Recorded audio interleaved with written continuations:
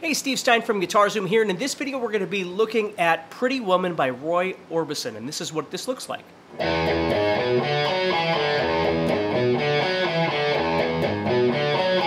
What we're doing there is we're playing 0-0-4 on the 6th string, and then a 2 on the 5th string, and then a 0 on the 4th string.